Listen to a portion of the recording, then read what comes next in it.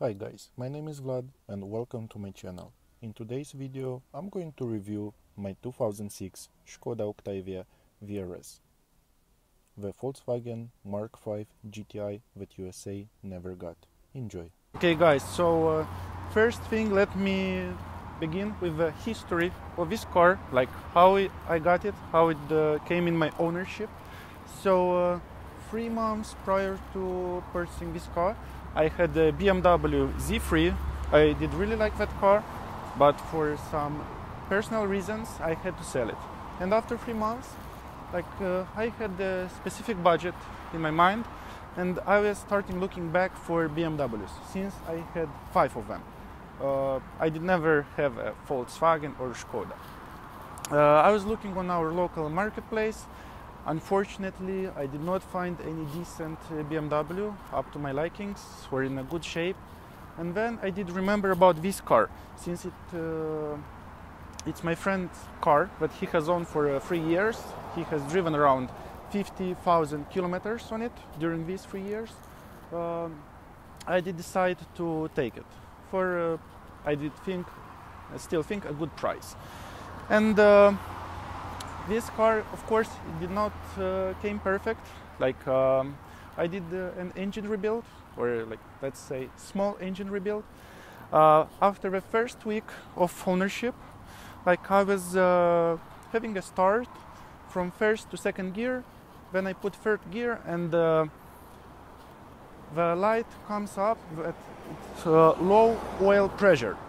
Low oil pressure came up.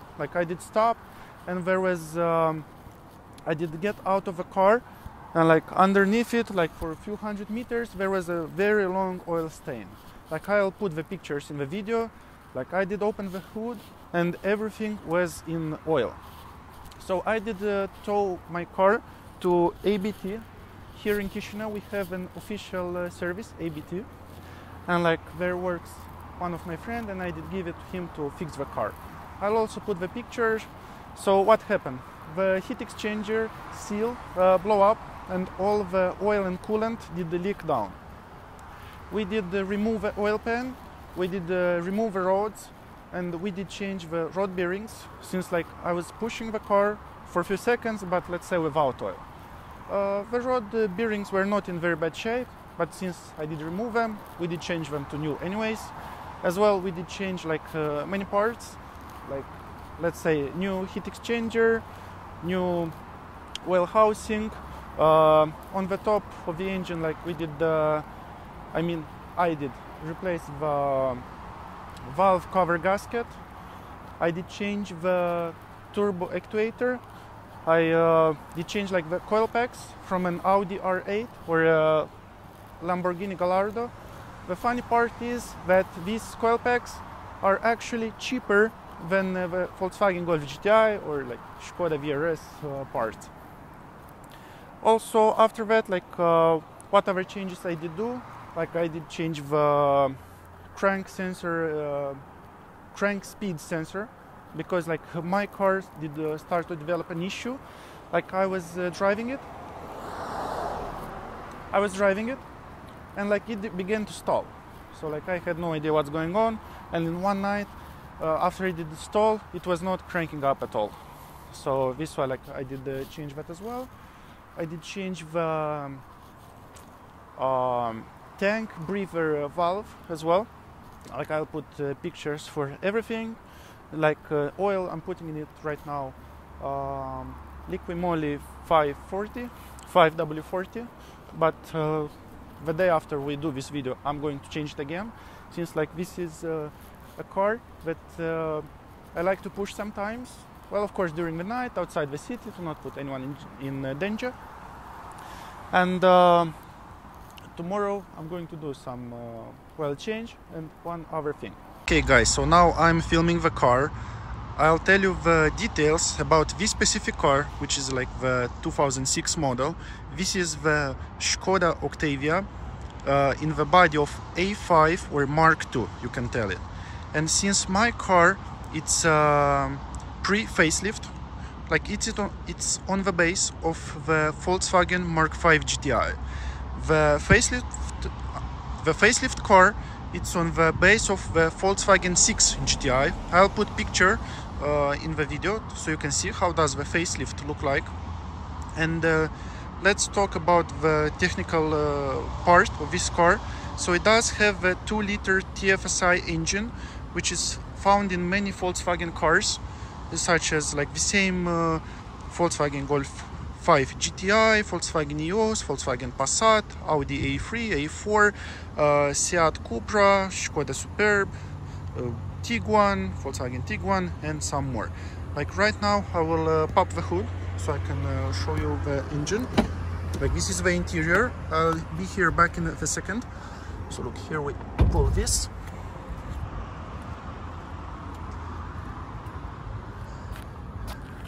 The hood release, like I have to pull it with my finger. I'm sorry.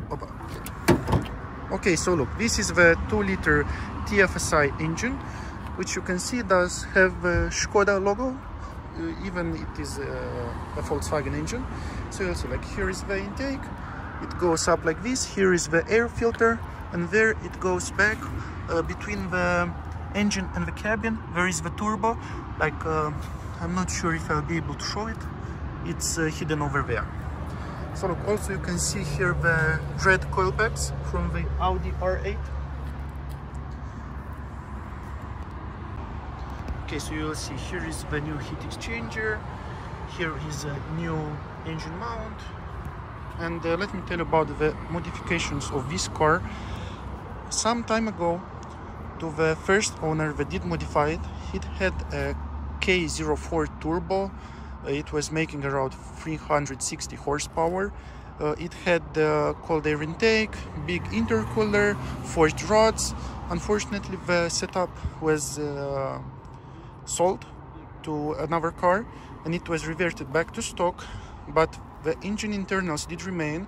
Like the forged rods are still inside. I'll be able to show you a picture. And the oil pump, it's from an 1.8T engine. Like, since it's believed that it's better, more reliable, more pressure. And also the car at the moment, it does have a stage 1 tune, which should be at around 250 horsepower. In stock, this engine does make 200 horsepower, and right now should be around 250. But we still have like a small issue, like with boost leak. The turbo is pushing 1.2 bar, but unfortunately the engine does arrive 0.7 in peak, which means that the car is running right now at around 220 horsepower. Like, we did log the car, and the logs did show that it's running on around 220 horsepower. The fuel injectors I did remove, I did clean them. I did clean the intake, so like the intake from the head part, it was all in black, in carbon buildup. That was cleaned, and tomorrow, like, we will clean inside the engine, like inside the burning chamber, inside the ignition chamber. We will clean the carbon buildup as well. This should help with the oil consumption. Like, unfortunately, these engines do have like oil consumption, and on my car it's around 1 liter at 1,250 kilometers on average. Here you'll be able to see the radiators. So like on this platform, like all 3 radiators are together. I mean, the first one, this one, it's the AC, the Freon radiator. The one in between, it's the intercooler, and the last one, the big one, is for the coolant. The headlights, they have been modified. Like, unfortunately, they need a refurbish, because look, they have been painted black from inside.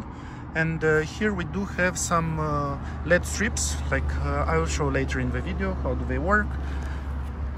Like, this is the bumper from a Skoda Octavia VRS. Like, there does get a lot of dirt. It's recommended to clean it from time to time. Okay, now guys, I want to show you the interior of this car. Okay, so this is the door card, it's a lever. The interesting part are the seats, because like they are like 3 materials. Like here are leather, here is Alcantara, and here is textile. Okay, let me get inside the car. Here we have shiny pedals. Like this is the Skoda Octavia VRS steering wheel. Of course, it is a 6-speed manual.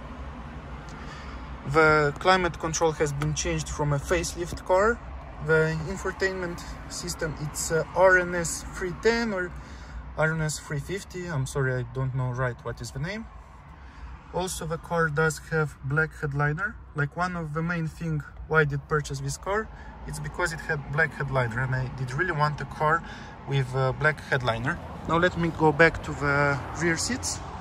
Okay, so here you'll be able to see, like, the beautiful part is that the VRS logo, it's in the Alcantara part on the top of the seats, like on all 4 seats.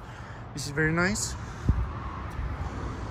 Okay, and we have a really big boot, since this is like a shooting brake. So look, very big boot, a lot of space. You can put a lot of luggage over here. Like, here we have hidden compartments like this.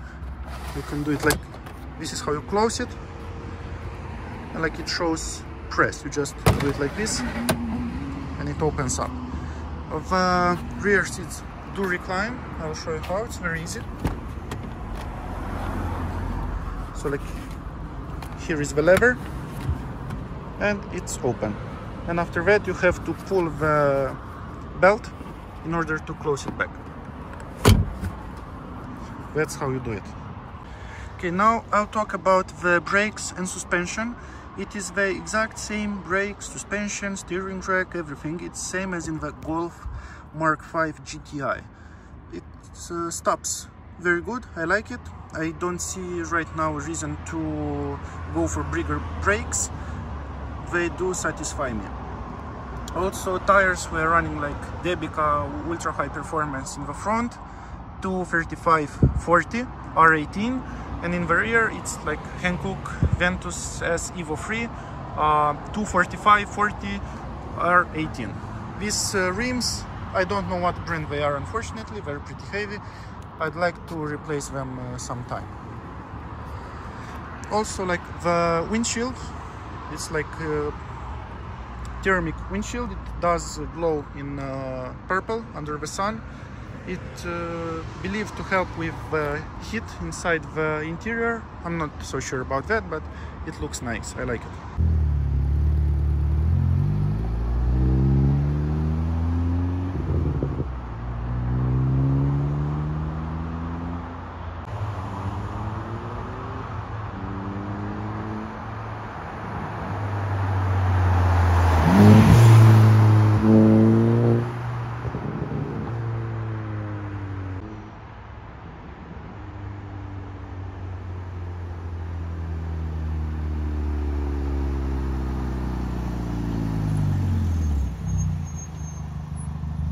Okay guys, so now we are driving the Skoda Octavia VRS, and we are right now outside the city, like we're going to return back in the city. I'll speak about fuel consumption. So this car in the city gets around 11 liters for 100 kilometers. Outside the city it can go as low as 6 liters for 100 kilometers if you are not pushing too hard on the right foot. But on average my fuel consumption is like 10.9 liters in combined. So let's talk about the performance of this car. So on the internet it shows that stock it must do 7 seconds from 0 to 100. Unfortunately, I was not able to do these numbers. Like, I had draggy.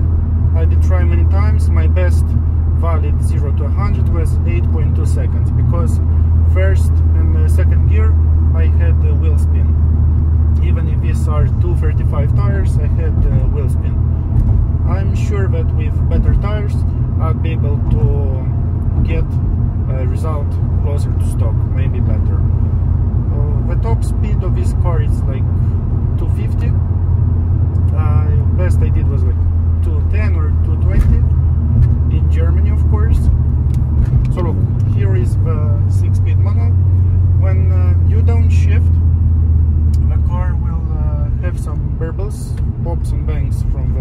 exhaust.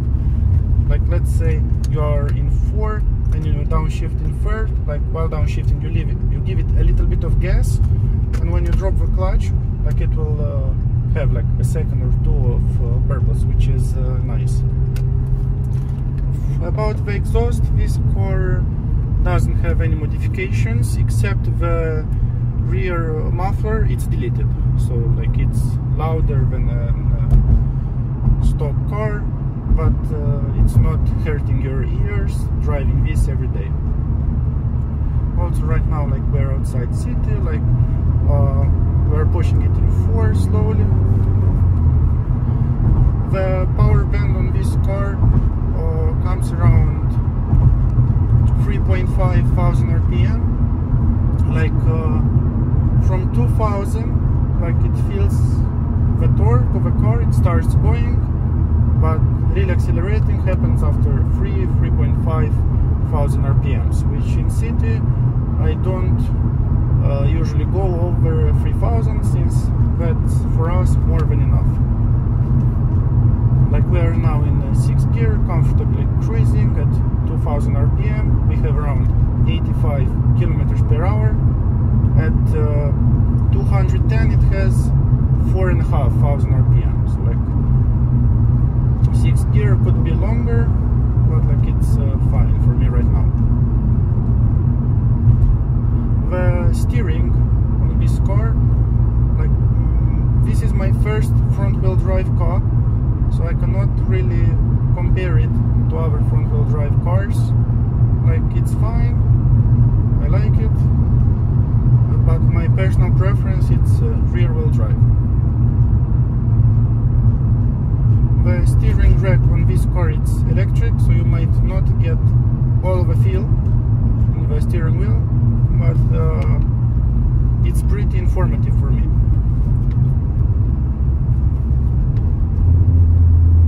Maybe in the video was audible the pops and bangs, but I'm not sure about that.